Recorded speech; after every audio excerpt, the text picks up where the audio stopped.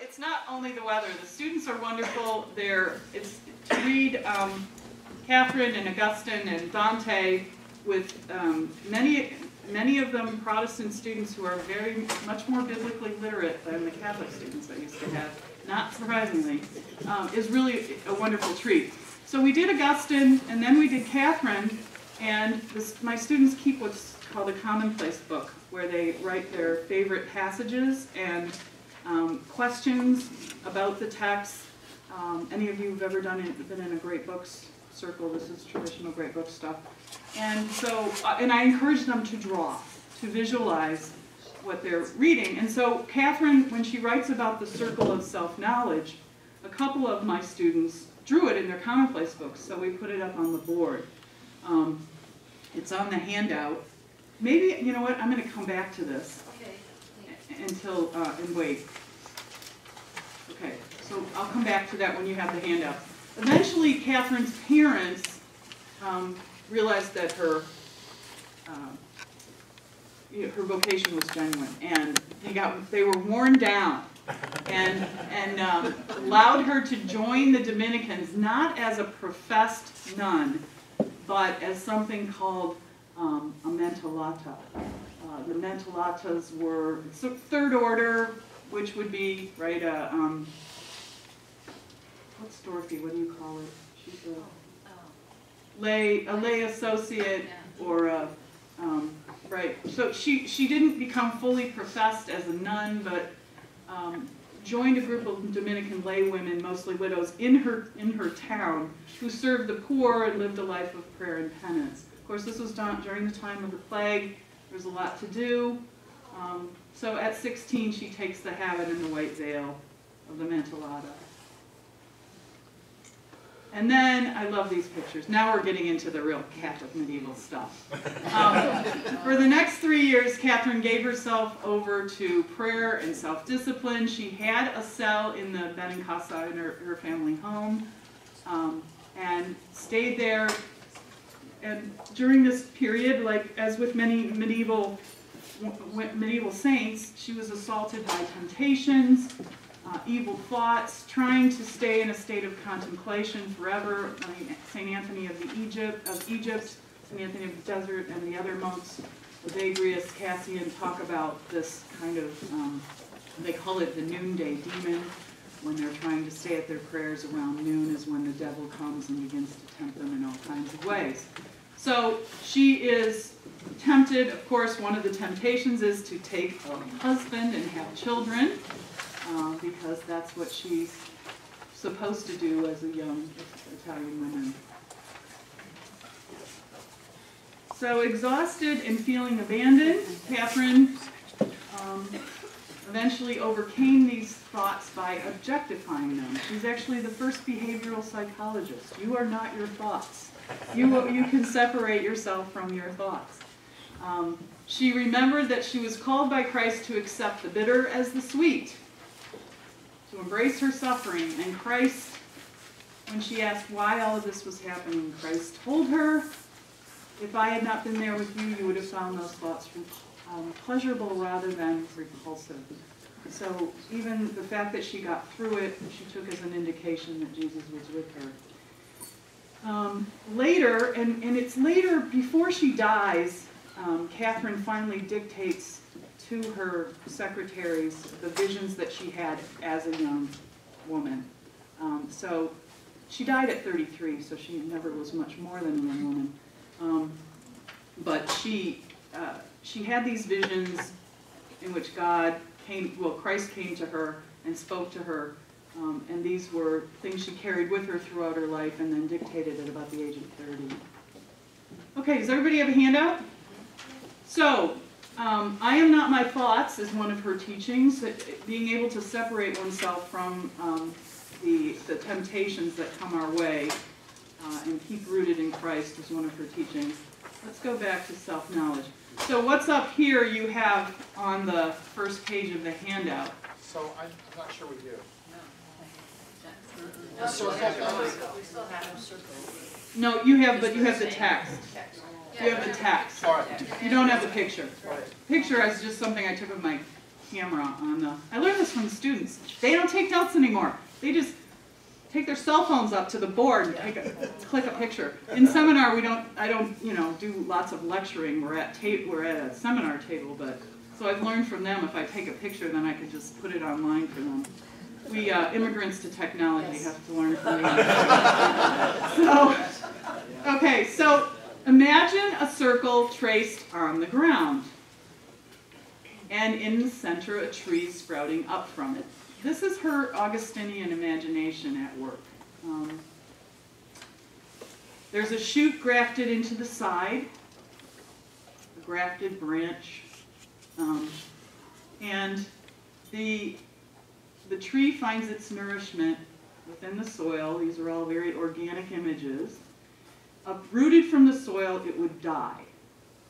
So think of the soul as the tree. It's a tree made for love and living only by love. The tree's roots are love, and what the tree must grow in order to flourish is self-knowledge. Knowledge that is joined to knowledge of God. So knowledge of God, true knowledge of self is a circle, and there's no getting out of it. It's a continuous circle. So the first hermeneutic circle here. Let's know what that is. So if knowledge of self is separated from knowledge of God, Catherine says, there would be no full circle. There would be a beginning in self-knowledge, but it would end in confusion. Again, in some ways, a very modern insight. So the tree is rooted in love, but nurtured in humility. So she has this very organic, very beautiful sense of what it is to become a full, flourishing human being. The marrow of the tree is patience. We sometimes have to wait for God to learn what our sense of self is. But in a very Catholic way, she goes forward from that and says that this tree, when it's flourishing, moves out of self-knowledge and God-knowledge towards charity, toward the love of God that's expressed to neighbors and those in need. So there's the fruit of the tree. The fruit of the tree is grace and expresses itself in love of our neighbors. So a very organic, very beautiful image that Catherine came up with to explain this unity of self and God and the fruits thereof. If you have questions along the way, I knew we were going to take them at the end. I know you, and I know your wife, but tell me your name again. I mean, I know you. You're Phil. Okay, thanks. So is there a second naivete then, as you go around the hermeneutical circle? A second? Naivete. Yeah, what do you mean? Well, you go through the critical self-analysis, the breakdown, but then you come back to a reconstructed reading where you see the texture, experience this in a new way. Like Augustine, you mean? Yeah.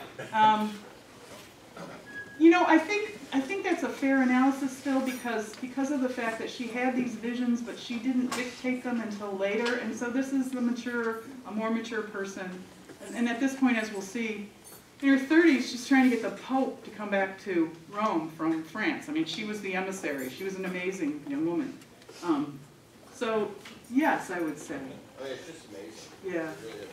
Can you repeat the questions? Say that again? Can you repeat the questions? Oh, the question from Phil? He'll repeat it. In a hermeneutical circle, you kind of begin at a point and you come around, you analyze, break down, take apart the texture of the experience, then you come back and put yourself in a fresh, new experience called the second naivete, where you kind of look at it. Is that a fair statement? Yes, absolutely. Yeah. Nice to have a colleague here explain things for me. No, this is wonderful.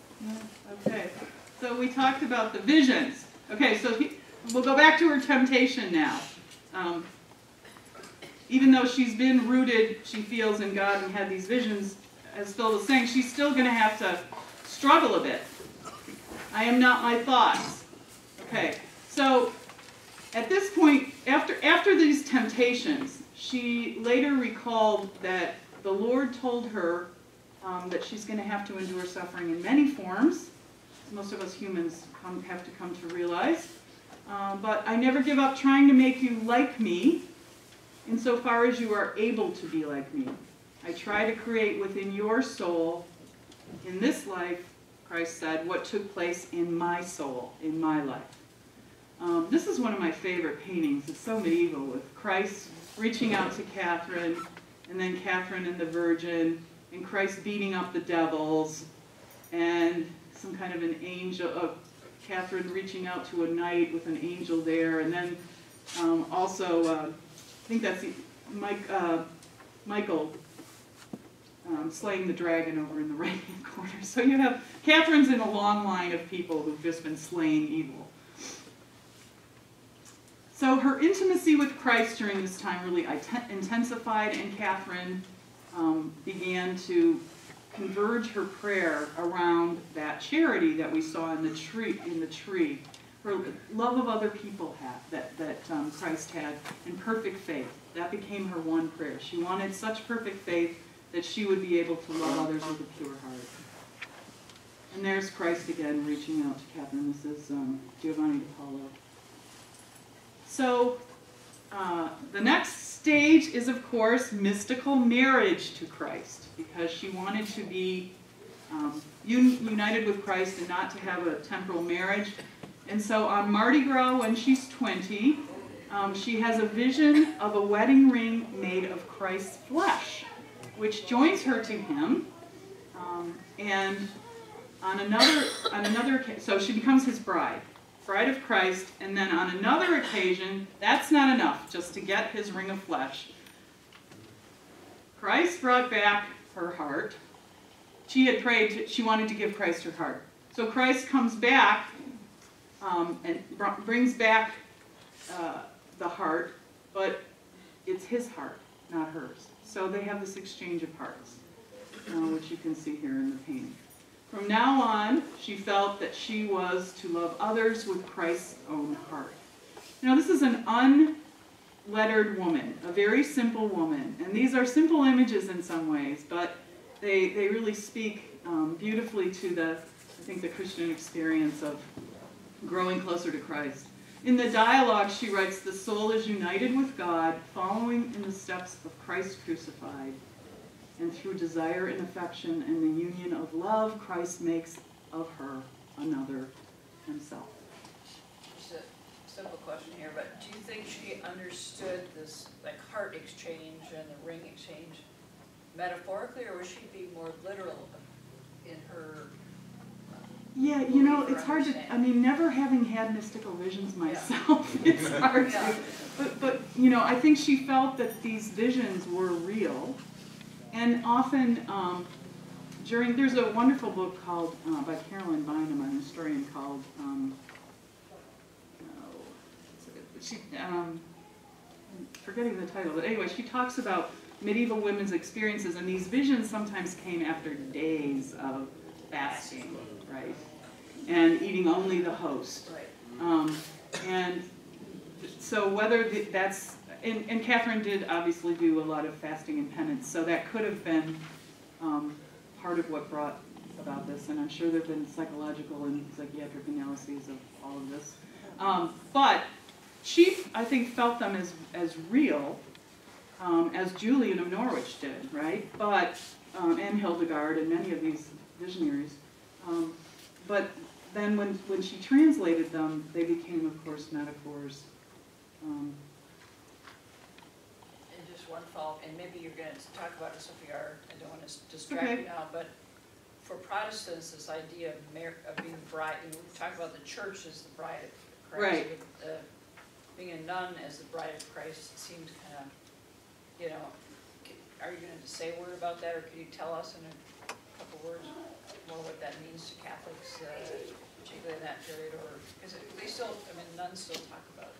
They wear a ring. Right. And that's not part of our tradition's experience. Right.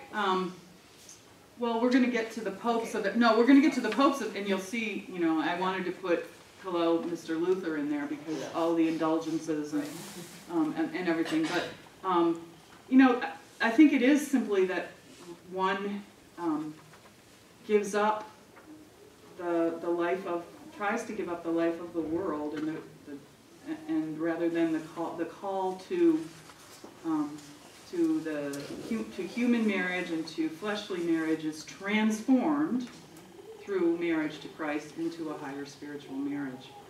I mean, I don't know if that's straightforward Catholic theology, but that's how I understand it. Okay, here's another, the exchange of hearts. She gets Christ's heart from the same artist, Giovanni di Paolo. Her experiences seem to have destined her for a life of contemplation. We've just been talking about all this 3 years in her cell in prayer. But one day, Christ supposedly, because she says in the vision, positioned himself outside of the door of her cell in her house and told her to come out. The service you cannot do me, you must render your neighbors.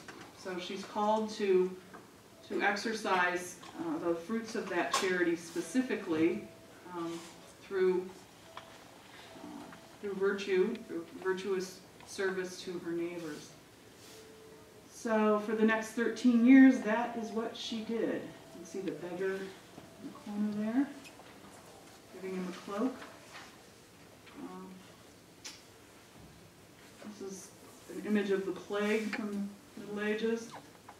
It's dinner time, Christ said, go and join them. I love that. So go out, and the feast really is the fruit of these years of penance and contemplation are to engage the world. So she nursed her family, her father, and then nieces and nephews, all of whom were dying of the plague. That was her first act of charity. From there, she went to hospitals and also counseled sinners, mothers of violent sons, quarreling families, wives of cheating husbands. So not only was she extending her charity as a nurse in a kind of physical care for others, but also through counseling. And her sister-in-law and then an aristocrat eventually joined her in that. So this is one of those things where you wonder if is this a picture of an anorexic, or was this death? Was this anorexia? Is this love at its most intense level? She had an experience, an out-of-body experience, where she felt that she saw the hidden things of God, but God wasn't ready to take her. And she was thrust back into the prison of the body. Typical mystical experience from this time. Julian of Norwich had a number of these, Hildegard of Bingen as well. So she's back in her body, and it's 1309. I love this painting. Here's Catherine leading the Pope to Avignon, or I don't know if she's trying to lead him back. I'm not really sure what the background is, but the two, I don't know if they're angels or apostles up at the top. So the church splits, and Pope Clement leaves Rome for Avignon in Provence, and the exiled church is called Babylon. People were upset with it for its many excesses, financed by the sale of indulgences. Did you know that Benedict brought back indulgences? No. We Catholics are lucky enough that we can now take years off of purgatory again. What did you get a bill this time? Yeah, no kidding. No kidding. And so close to Mardi Gras. Well, but he's gone. We have Francis now, so there's a little hope, trickle of hope there. Okay, so the church is divided, and the papal legates from France were trying to rule the city-states of Italy. So the French and Italians have never quite understood each other, and it didn't work out very well. So Florence in 1375, Florence is a state unto itself. It declares war against the papacy, and in Rome it's Gregory the 11th. and it's joined by many other city-states. This is Catherine. It's just a bishop, but this is supposedly her canonization, so that's why she's laying there. Okay, so Catherine appeals to Gregory to return. Sorry, I said Gregory was in Rome. Gregory is in France. Gregory to return to Rome and begin to make clerical reform there and make peace. But wherever she goes, she's doing confessions. She has to have all these, or she's being approached to have confessions heard, and she has to have all these priests attend her. So by now she's become a very famous young woman and appealing directly to the popes. This is a statue of Catherine in the St. Peter's Square in the Vatican. Gregory returns the papacy to Rome, but dies, and then Pope Urban VI manages it badly. You see, history just repeats itself, right? And the cardinals elect a new pope, another Clement, but Urban's explosive temper caused. So we have Urban and we have Clement. We have two popes, and many people switch alliances to Clement VII. At this point, Catherine is in Rome. She's trying to work out the negotiations between the two sides of these two popes. And she suffered a stroke at this point and spends her last days in the church. And this is a famous kind of painting icon of Catherine. She has another experience, a vision, praying before a mosaic of the scene 1422 from Matthew's Gospel, in which the disciples are in the ship during a storm, and Christ walks toward them across the water, and Peter is panicking, and well, they're all panicking, they're frightened, and Peter walks toward Christ, starts to fall, to drown, and Christ rebukes him for his lack of faith. So Catherine,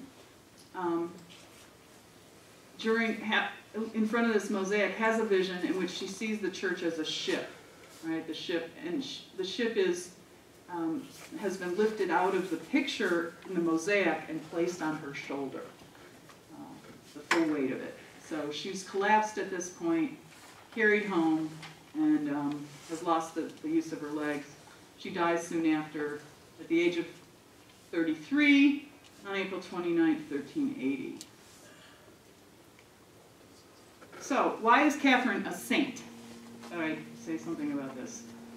I'm sure many of you know. In the Christian context, saint comes from hagios, the Greek hagiazo, which means to set apart, to sanctify, or to make holy. And as saint didn't refer to deceased persons in the apostolic, in the Gospels, it was really living persons who had dedicated themselves to God. But as the church developed in the centuries after Christ, the word saint was reserved for Christians who were exemplary in faith, hope, and charity. They were revered by their local churches, and then eventually through canonization by Christians everywhere. But my favorite definition of a saint actually comes from William Blank. We are put on earth for a little space, that we may learn to bear the beams of love. So becoming a saint means conforming ourselves more and more to God, putting off the old and putting on Christ, who is love. Bearing the beams of love. It's a beautiful definition of what it is to be a saint. So she was canonized in 1461 and became a doctor, teacher of the church in 1970. As a woman in the Catholic Church, it's nice to know that even though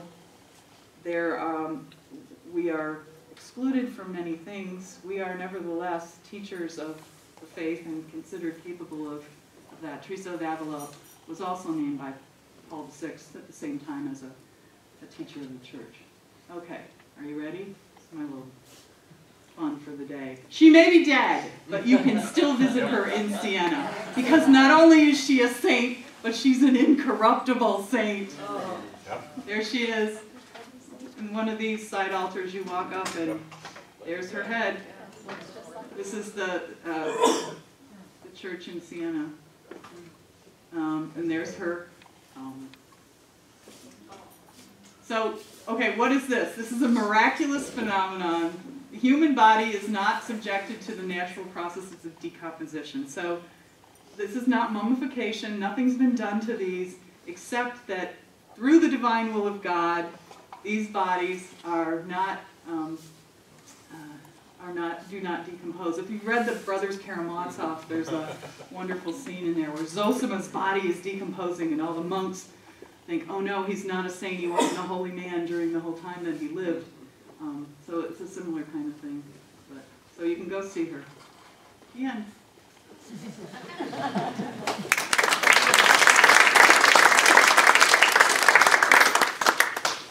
Thank you for being such a good audience. Questions? Yes. I'm supposed to get up and do the mic. Do the what? Oh, Back, questions. your handout has Christ the Bridge. Oh, yeah, Christ the Bridge. Another one of her lovely teachings, the 3 steps to... Was she literate? She was not. Eventually she learned to read and write. Again, this is one of those, she tried to teach herself to read by letters, tried to teach herself the alphabet. And she couldn't, but then all of a sudden she was given the gift of reading. But that's why she dictates so much. Yeah. She wasn't really literate. Go ahead. So in my other life, I'm a psychologist. Uh-oh, here we go. And for many years, I directed an eating disorder program in West Virginia. There's a book called Holy Anorexia. Right. It speaks about St. Catherine. Mm-hmm. And she was pretty incredible in terms of denial of self and some of the gnarly things that she did in terms of self-sacrifice. Mm-hmm. And when you mentioned the vision she had after fasting, I mean, she would go to the extreme of drinking pus, as described in this book. So I just say that to say that she really was pretty extreme. Oh, extreme, very extreme.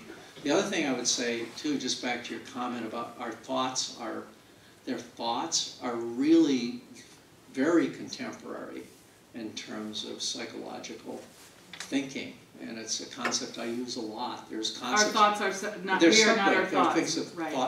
thought, action, and fusion is one of the Right. concepts that thoughts are not action. They are not. They're thoughts. They're not determined. So in that sense, right on. But it's a good book, and it's by Bell. Hey, And I can't remember if it's Ronald or Robert. It's one of the many books that I have that I lent out and never got back. I hope it was a good response. Carolyn Walker Bynum's book, I just remembered, Holy Feast, Holy Famine. But from an historian's point of view, looking at the same phenomenon, and Catherine's in there. Thank you for your comment. Very interesting, thank you. I have a question about the social process at the time of how does a young woman like her gather such a following. You talked about helping people who are suffering from the plague, but I can imagine there were a lot of people helping people. Right. Or was that so outstanding? I what think- are the other yeah. social? How does she get this huge following? Was she telling her visions at the time? Or how does that happen? She had a confessor who was a Dominican priest. So she was very much a part of this large Dominican order. And from what I know, that's how her fame spread, from being this simple woman in Siena to having this incredible experience of being negotiator with the popes. So she was part of the Dominican order, Fra Tomasa, and then his name was Ronaldo, who was her confessor, were people who knew of her visions. She'd confessed them, but they weren't written down yet till later. So I think that is how her fame spread.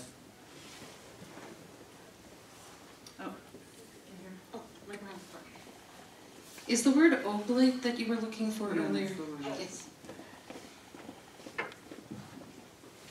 In working with the sick and poor, even though she kind of ran herself down by not eating well, she probably had a great immune system, and drinking pus, horrible as that is, probably did stimulate that. And when people are sick, like just when we get the plague, or you know, if everyone around you is dying, you're going to be running in the other direction.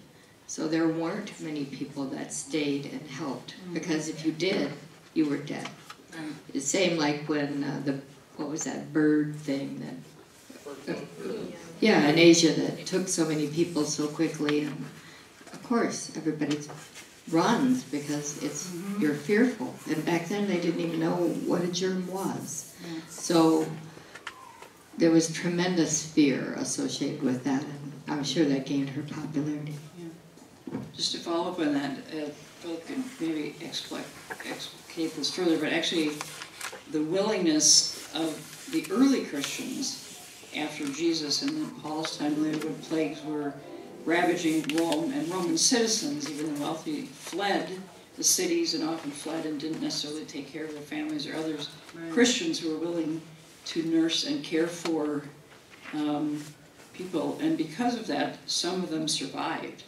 And that gave Christianity the appearance of real miraculous powers, but it was a powerful community.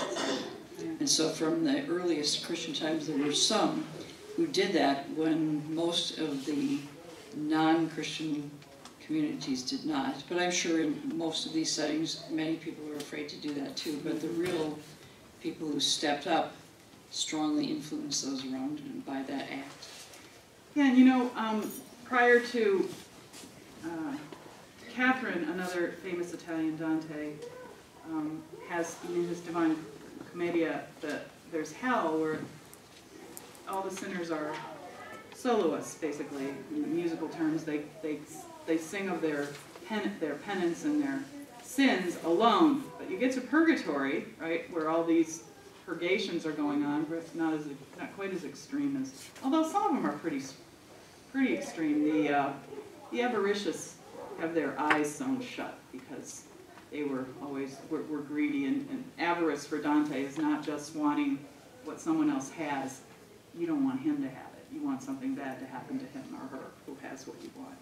So the greedy carry big rocks on their backs and so forth. But the point is, when you get the first image in purgatory is of souls coming on a ship, and they're singing in unison. And so you have choral music in the purgatory, communal music, and these angry soloists in hell. And it's always, every time I teach it, I'm just so overwhelmed by the music in purgatory. And then it becomes even more celestial, of course. They're on their way out. Paradise. They're on their way up the mountain. That's right. I wanted to just, when we hear about someone like Catherine of Siena, it seems sort of very inaccessible, I think. But I think a person like her can point to. I think mystical experiences are available to everyone. A few weeks ago I was out at night tramping around Eastwood Park, or Eastwood Golf Course, and it was a full moon, and the moon cast a shadow. It was so bright, and there's something transcendent about that. Just looking out the window today, or even, or it can be just, maybe you meet a person, maybe they don't even speak your language. I suspect this may have happened to some of our, I've not been to Tanzania yet, but I suspect it may have happened. You just feel this sort of mystical connection with them. So I think mystical experiences are really available to everyone, or at least almost everyone. It doesn't have to be, self-levitation or images of Christ or exchanging hearts or things like that. So I don't know. I agree with you. I think though that, whether she was an anorexic and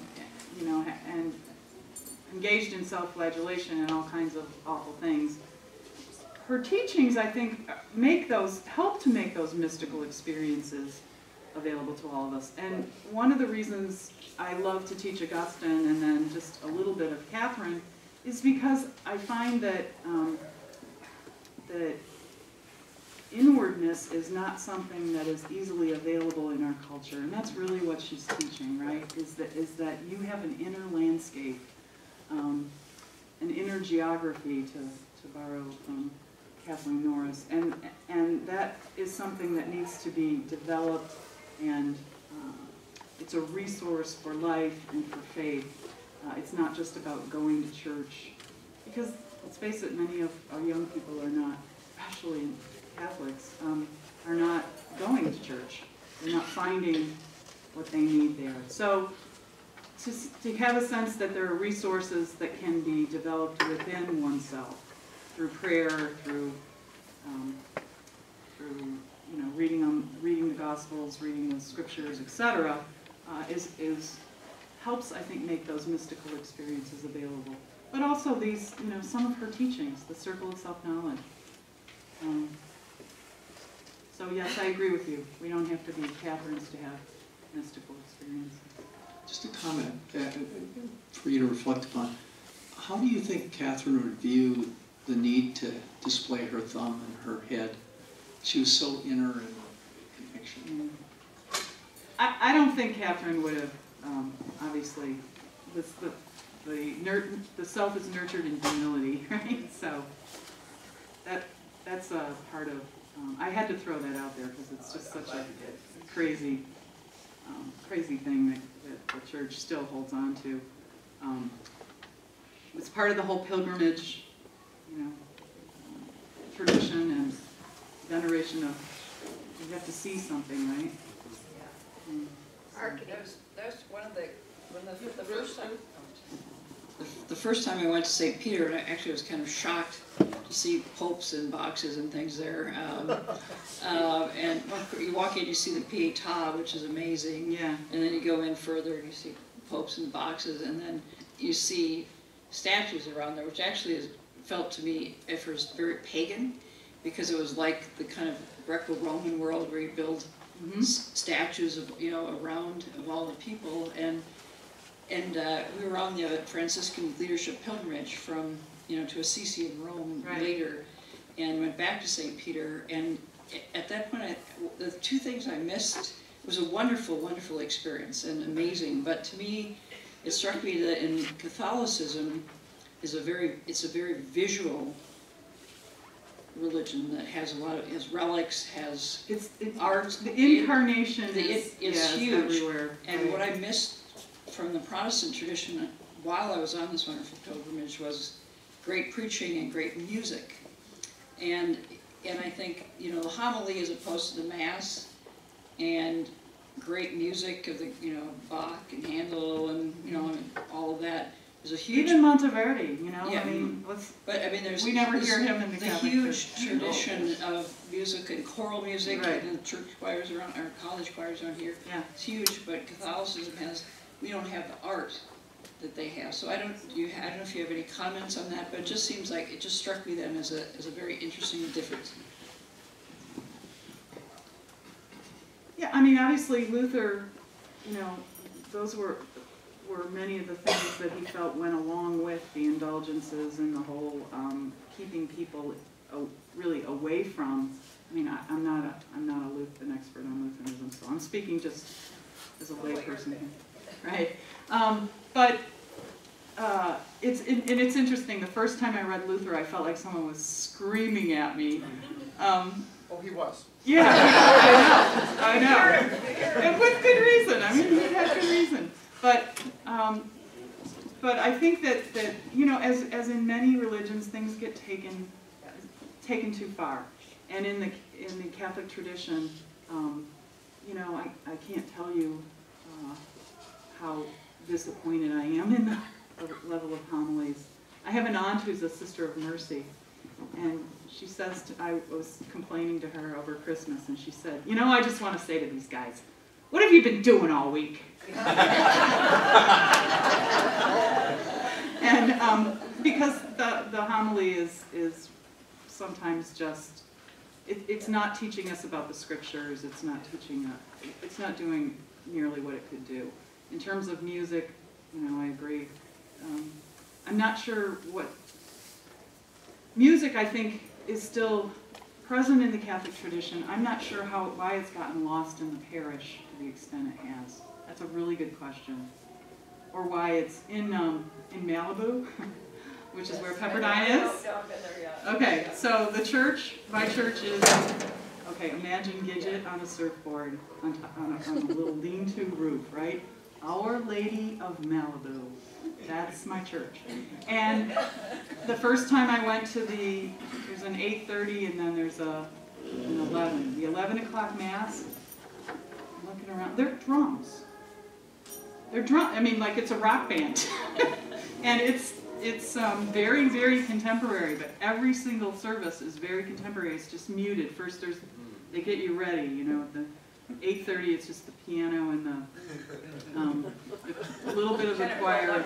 Oh yeah, and then they roll up to the drums. The students come. So, you know, why that has become associated with the Mass to make it contemporary and has lost lots of the tradition, I'm not. I grew up in a mostly Catholic neighborhood with a few Protestants around because there was a parish near us. And after Vatican II, all our little Catholic friends came up to us and said, ooh, we had to, at church, they were learning, so we had to sing these hymns, you know, so we were just, it was just kind of fun. But I wanted to comment on the art part. Yeah. And what that, why that's, you think the incarnation, you mentioned I that. think so. Anne wants to add to this. Go ahead. I did 9 years of parochial school, and the mindset is paternalistic. It is, I own this art on the wall, and this is my gold chalice, and this is the church's thing, where music is something that comes from people and is shared. And I was struck by that too when I went to Rome, that as a little kid they banged you all the time for you know, you had to give your allowance away to these poor children in Africa. And when a very young girl, I went to Rome, and I looked around and I said, you guys got all the gold cups in the world. Why didn't you give them to Africa? What's the deal here? It was very distressing, you know. And it's distressing for many Catholics, I mean, as you know. As a Catholic woman, it's been a real challenge to stay. Well, I want to say that there is an incredible body of rich Catholic music, and we definitely dip into it. So there are some great Catholic choirs as well. So it's there to be recovered. But I think just Ruth. Okay. To answer Ruth's question, I think that, and you see this in Flannery O'Connor. I mean, even though she's another extreme in terms of at least her writing, not necessarily her personal life, but you know, to be. For us to be connected to Christ, we need to be connected to Christ through Christ's humanity. And that is through the incarnation. And the incarnation means things that we can touch, and what our senses can appreciate. And so I think art is really one of the means through which that becomes expressed. Great, and there's some reading on the back of your handout with this image of the bridge. Do you want to take the last 2 minutes and just mention that? Since I don't have it on the slide, can I borrow somebody? Give it back here. Oh. Christ the Bridge.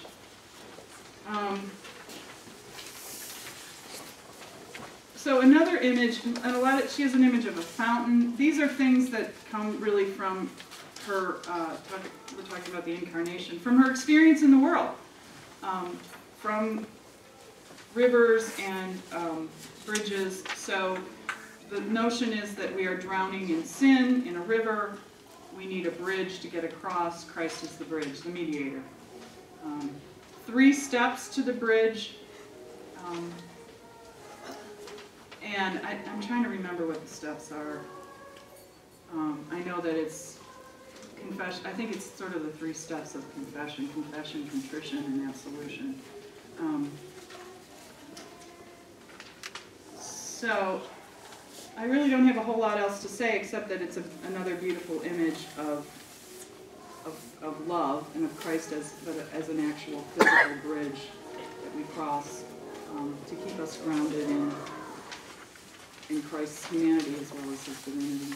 Thank you for coming, Jane. My pleasure. Thanks for having me. And next week is Sister Ingrid on Clare of Assisi, and one of the things she said to me on the phone that came out of our discussion today is she said, well, really, anyone can have a mystical experience. So we'll hear from her next week. And you can see Claire's body too in Assisi.